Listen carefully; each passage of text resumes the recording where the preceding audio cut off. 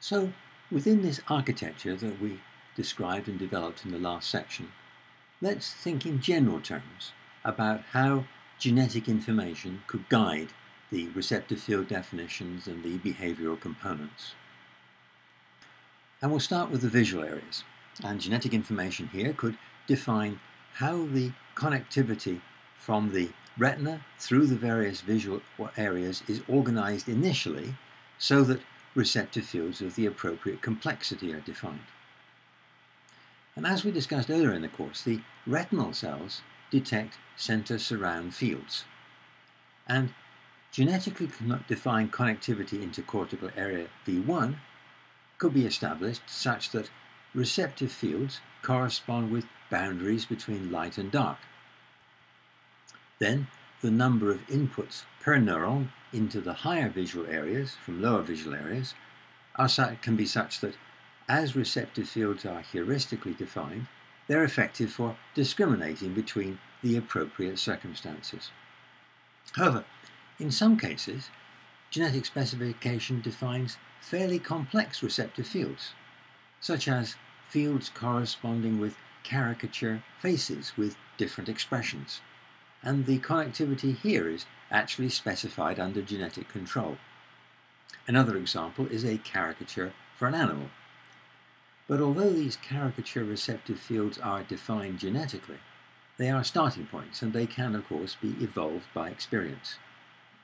So there could be a number of these caricature face receptive fields, perhaps all very slightly different, and different ones will be detected when viewing different faces, and will expand over a number of experiences to become specific to different aspects of complex face perceptions. So the complex face perceptions could incorporate features that are often present during a range of experiences, so that these feature receptive fields can become incorporated into the definition of the genetically programmed face receptive field. In the auditory areas, some neurons have genetically programmed numbers and sources of auditory sensory inputs that mean they're appropriate starting points to learn to discriminate between the phonemes of human languages. In a higher auditory area, neurons have genetically defined biases in favor of inputs from combinations of the earlier area, with the number of inputs and the thresholds set at levels appropriate for discriminating between words. Effective receptive fields can again develop through experience from these starting points. And genetically defined biases on connectivity can also aid the development of receptive fields in the association cortex. Some columns in the frequent simultaneous activity area have lots of initial inputs from a randomly selected range of columns in the discriminates visual objects area. Experience will then develop receptive fields corresponding with the appropriate groups of visual objects columns. And those columns also have a genetic bias in favor of output connectivity to the discriminates words area.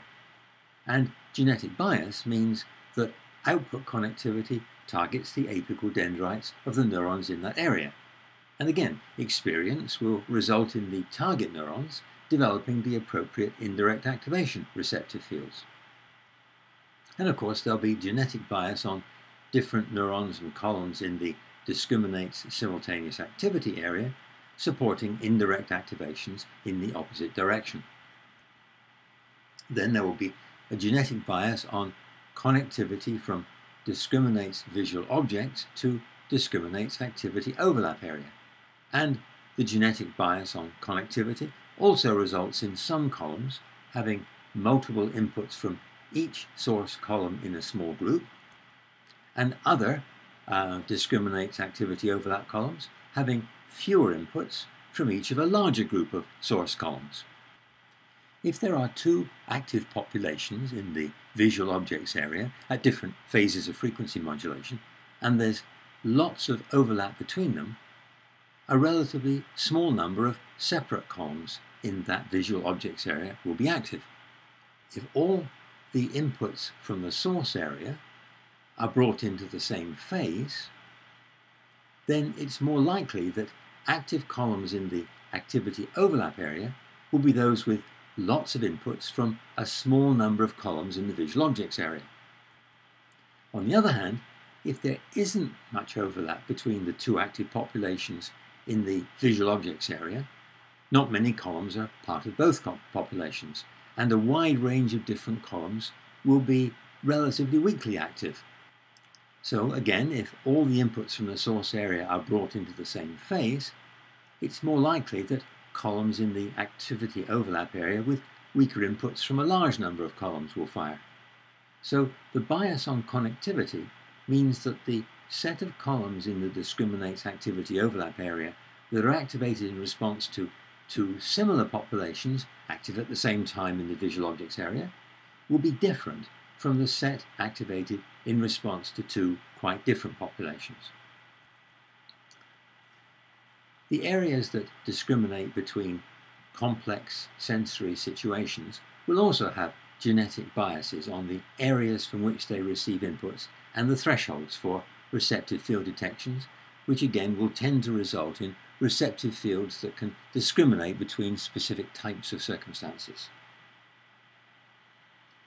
So finally, within this same architecture, we'll have a look at how genetic guidance can help the definition of behavioral components in the basal ganglia. In the basal ganglia, there are components corresponding with the combinations of muscle movements required to speak each of the about 150 phonemes used in human languages. These components are defined by genetic information. In other words, there's genetically connected connectivity from each of these components to different combinations and sequences of muscles in the mouth, the tongue, and the throat.